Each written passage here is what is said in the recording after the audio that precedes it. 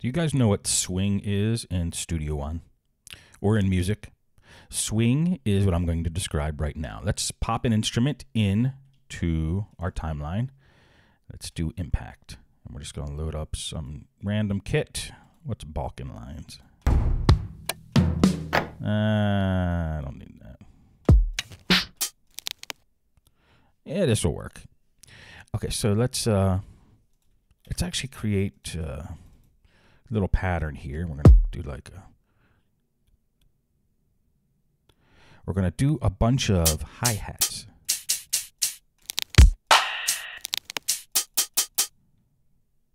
Okay, so we got hi-hat here. I want to go dun dun dun dun dun dun dun dun. So I think we just do this. Let's duplicate that a bunch of times with D. That's what I want.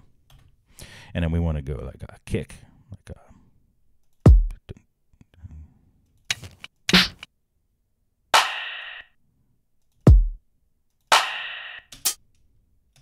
And let's play that in a loop.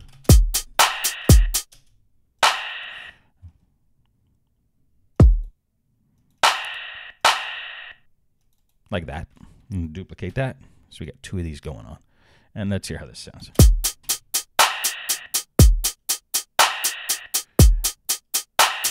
That clap is very loud. Let's lower the clap. Very easy in impact. Just pop on the clap. Bring down the gain. This is. And I don't like the decay. It's too much.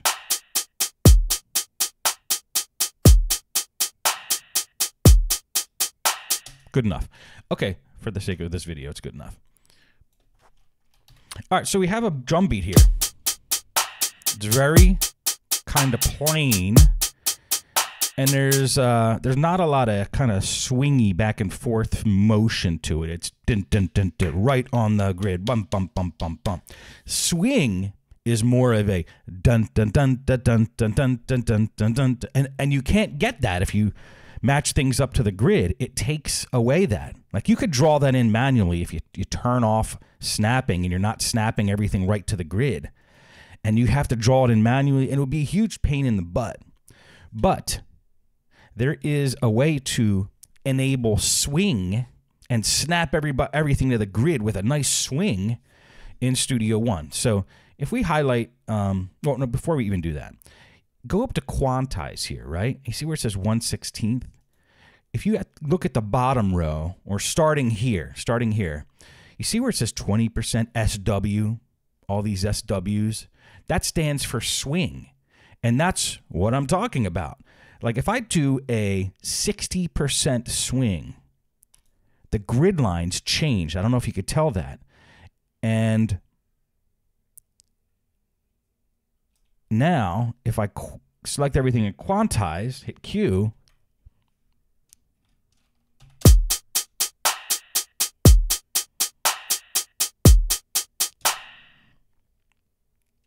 no, I did that wrong. I did it wrong. I'm not going to even edit that out. Let's go 1/8 instead of 1/16 and do a 60% swing. That lowers the amount of grid lines in here. So now we're doing 1/8 notes instead of 16th notes.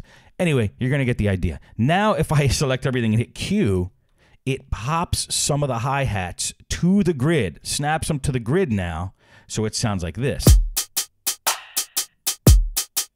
Get the idea? If I did 1/16 or 16th notes, there would be too many grid lines and my hi-hats weren't snapping to the right spot. That's why I had to do 1/8, okay? I'm glad I made that mess. I meant to do that mistake, all right? So then we could actually like increase the amount of swing up to 100% by just choosing this one, which is 1/8 notes 100%.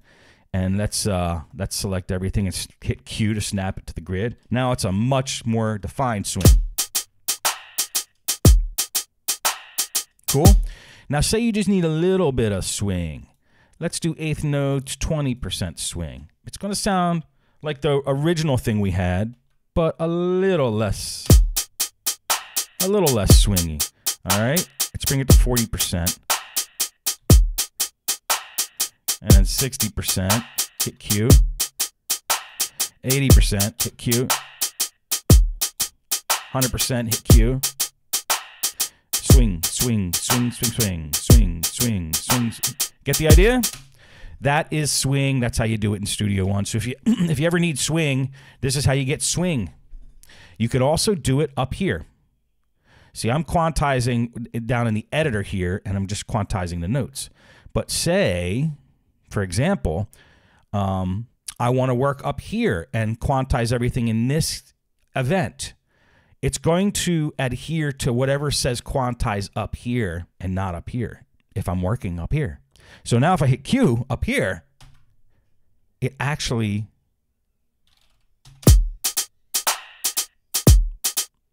snapped it to the closest line that it could find, which was 16th notes, and it sounds like that. So if we go to just straight up 8th notes and hit Q,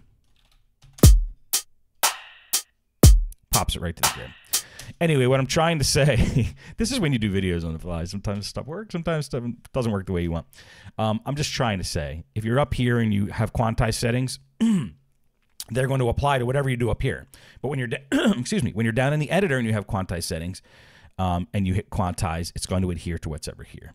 So cool, swing, see ya.